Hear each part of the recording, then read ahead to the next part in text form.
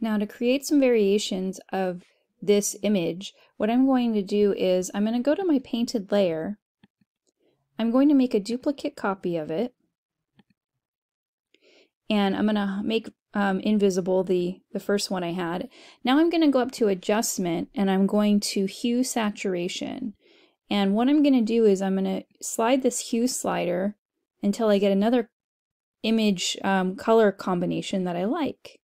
And now I can also play around with saturation, which is the intensity of the color, and the lightness as well.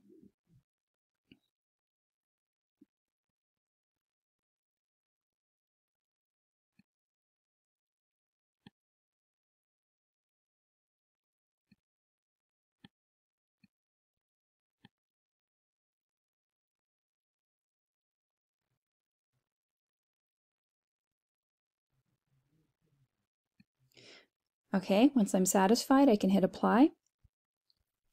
And now I'm going to change my background color to something else. So I'm just going to choose a different color over here.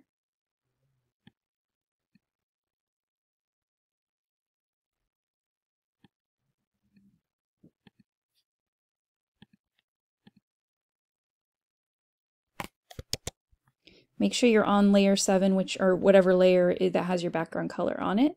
All right, there I go. And now I can go ahead and do a file and then save this again. I'm going to call this, this is my pop art, and then this is 2 because I'm saving more than one of these.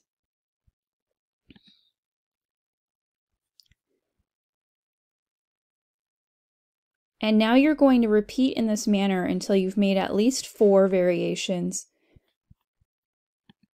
Up to, you could do up to 8, 4 to 8 variations.